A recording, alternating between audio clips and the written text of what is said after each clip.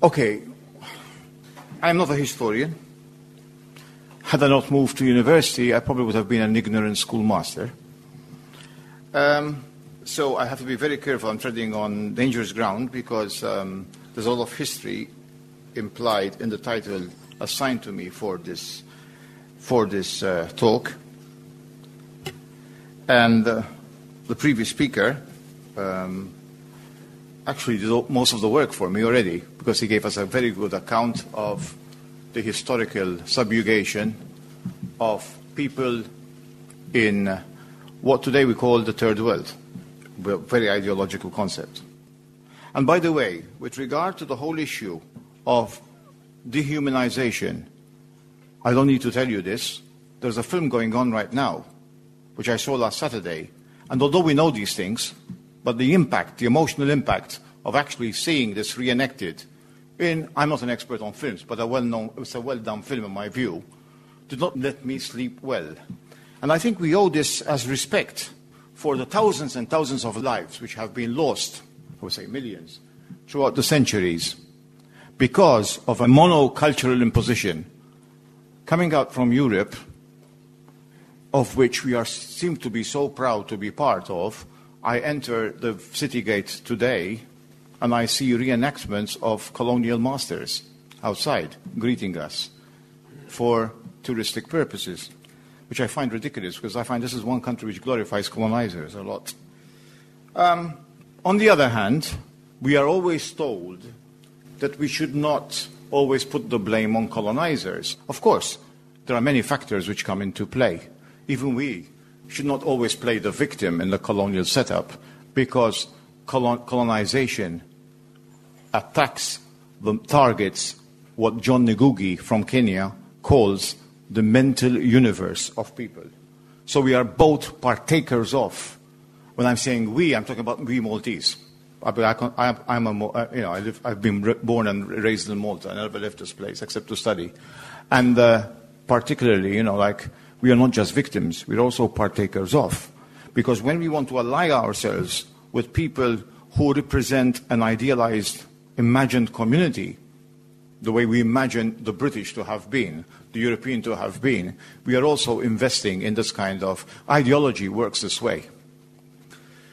Of course, colonialism played its part, big time, and I agree with the gentleman who said, the European Union, or Europe rather than the European Union, and certain powerhouses in Europe have much to answer for in terms of the catastrophes we've seen throughout the ages, the most recent ones being the latest manifestation of it, the drowning, etc., crossing.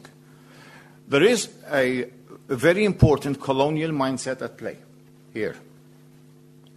This idea that we can shift southern populations at will. We've seen this with slavery, the slave trade, the role that Britain and other countries played in this. We've seen it with the Palestinian Nakba in 1948, about which we will have a speaker here, probably one of the leading Palestinian historians on the Nakba, Nur Masalha, this May, towards the end of May. And he will be discussing the documentary, The Land Speaks Arabic. We saw this with the entombment, as Karl Marx put it, with regard to Latin America, indigenous populations in what we now call Latin America, Capital Volume 3. For all his Eurocentrism, Marx was very passionate when he wrote about this human catastrophe. Uses the word in translation in English, of course, entombment, and he wrote it in German, of course. And we saw this with Operation Bootstrap in Puerto Rico, when people the Hispanic population of Puerto Rico were forcibly moved out, and they moved to California and other places. We have seen it throughout all forms of history. Now we see it with migrants being pushed out of Africa, but because of a variety of reasons. Many of them colonial, many of them neo-colonial, which includes legacies of colonialism, droughts, destruction, what else? And of course, certain forms of fundamentalism, which affect women badly, female genital mutilation, etc., people wanting to escape. Maria Pisani, it's a pity she's not here because she's done some wonderful research on this. And, but the legacies of colonialism are very strong. One of the major things that I would discuss, you know, all you have to do is Google any country in Africa, then sift through some of the sources, and when you hit on certain sources, some sources are much more convincing than others, you will find the colonial history, how the map of Africa was drawn in terms of independence. So not only were those places plundered for mineral resources, and also channeling the entire economy of those countries in terms of cash crops for production, which had an effect, therefore, on the production of food for local population, who had to then import the food coming from the colonial centers at exorbitant prices, which creates huge problems in terms of poverty, because people can't afford that. Not only that, but the way the map of Africa was redrawn prior to independence, as a condition for independence, the way countries like Sierra Leone were placed between French and English, etc., the way Eritrea was connected with Ethiopia. And it was only recently that Eritrea completely broke off after the fall of Mengistu, if I'm not mistaken. But it was only recently. When you look at the situation, the way people who had been colonized and parcelized, that's the word I would use, in a rigid form of ethnicity, a rigid form of tribalism. I read somewhere, I'm not an expert on Africa, okay, and that sometimes we make a lot of sweeping statements about Africa. Non-Africans make lots of sweeping statements, which led a good friend of mine from Sierra Leone, Handel Kashopa, right to write, is this an African I see before me? How the West reconstructs Africa. A bit of Edward Said here, and Orientalism. Well, so I say this with trepidation, but I've looked at sources, and there are sources who claim that the tribal aspect of Africa has been exacerbated through a rigid form of parcelization, which reinforced, therefore, a sense of, listen, us and them. And this is not very different, but with much more tragic consequences, I would say, than multicultural policies today in the Western world. Because multiculturalism is also a form of absorption. You know, that's why I don't use that term. I use the word anti-racism rather than multiculturalism. As an educator, I don't talk about multicultural education. I talk about anti-racist education, period. And so, at the basis of all this is a racist, colonial, apartheid system. Now, what I want to say, because of time is limited, is just look at the case of Rwanda. Now, I'm 58 years of age. So I think I've read a lot, and probably not experienced directly, but we've read a lot about some shocking events during my lifetime. I would say, thanks to, I'm reminded by the presence of a Chilean friend here, one of the most shocking things was the coup d'etat in Chile in 1973. And I know Ramona is very much, writes a lot about this, etc. I've written a bit, because it affected me a lot. But one of the greatest catastrophes probably we've heard about, I'm sure there were others, let's not forget East Timor, which was silenced outside that part of the world for a long time. It was kept silent, for a long time. One of the most was Rwanda. That captured the imagination. I'm sure there were others, Burundi next to it, and it was very much connected with it.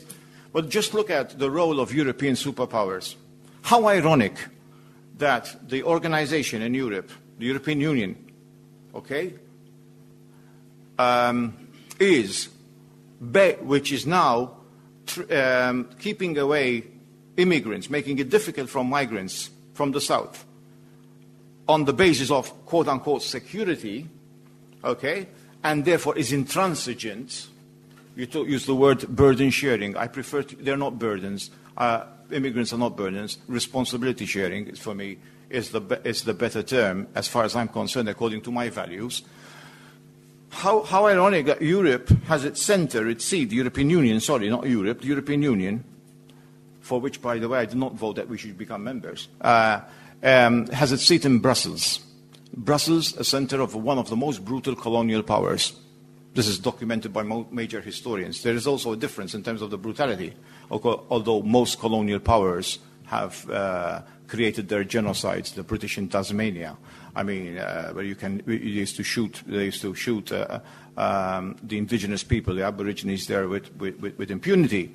Italians using poisonous gas in Ethiopia, etc. Mentioned a lot by Don Milani in his defense of the right for conscientious objection to military conscription, etc. When we look at that, Belgium was one of the most brutal, and it's amazing how even certain racist pseudo-scientific theories which came out of Europe, including universities in Europe that Frantz Fanon speaks about, okay, about the Algerian and the African, how it's constructed, etc.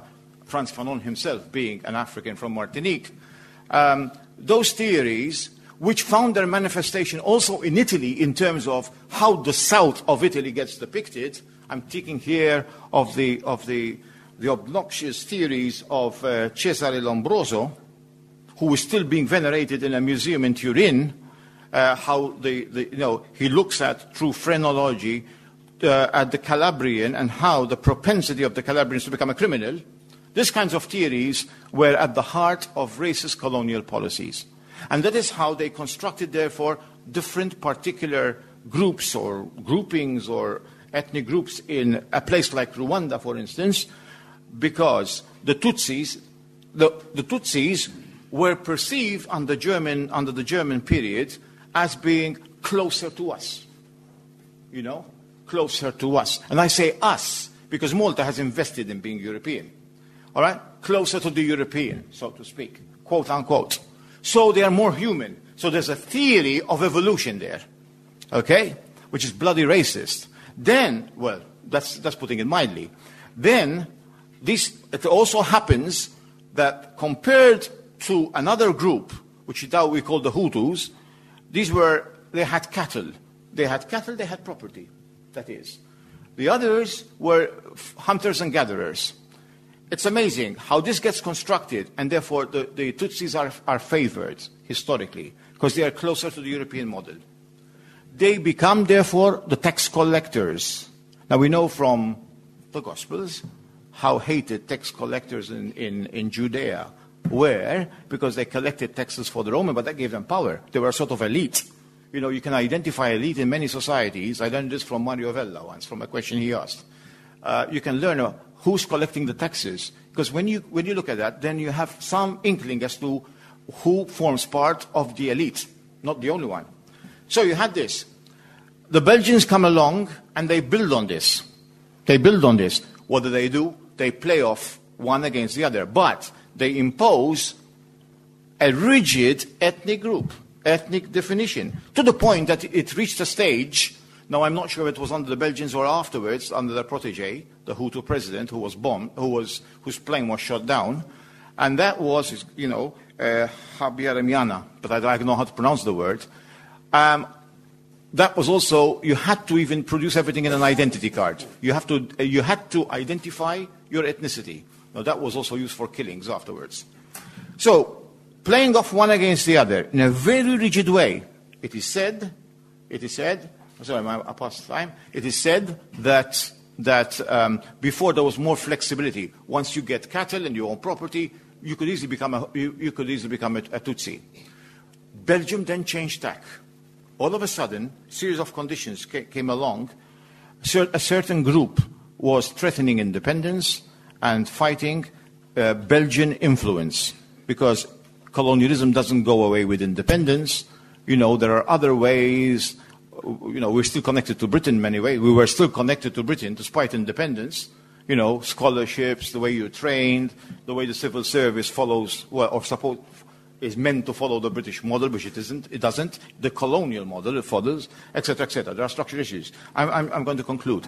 All these led then to the genocides, because when you have these ethnic things, you are favoring one, playing off one against the other, then obviously, and then Europe kept away from intervening, and then we all know what happened in 1994. Now I had to really make this